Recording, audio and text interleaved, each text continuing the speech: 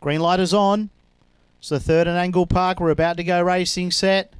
Lids fly up. We're away and racing, and away quickly was Blastoise. Blastoise had the afterburners on into the first turn. Was a leader, 2 in second to Jamaican Star. Then running to third was She's Not Shy. Underneath it was Blanco. Then getting a long way back in the run was Pearl's Poppy, and zipping Shani at the rear. They're down the side now, and Blastoise is the leader. Running on strongly, Jamaican Star to give chase. It's still Blastoise in front. Jamaican Star coming quickly with Blanco. Blanco from the clouds got up to score. Beat Jamaican Star. Third, Blastoise. Not sure for fourth. Either She's Not Shy or Pearl's Poppy. Then zipping Shani. Blanco like a tornado over the top of them. Too good. 8-2-4 will be your numbers here in race 3 Angle-Park.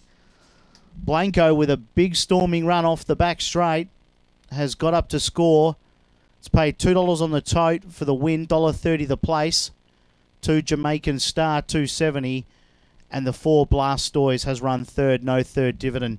8, 2, 4, 5 are the numbers here. Congratulations to Nicole Newland, trainer and owner here, along with P. Jovanak of the 8 Blanco. Career start number 8 has been placed 3 times and breaks through for a well-deserved win here. Did trial well here on the 12th of December in a time of 30.58. It's got up to score here by 2 lengths in a time of 30.84. 8, 2, 4, 5 will be the numbers. The 8 Blanco defeating the 2 Jamaican Star. Nice debut. Trained by Robert Barclay.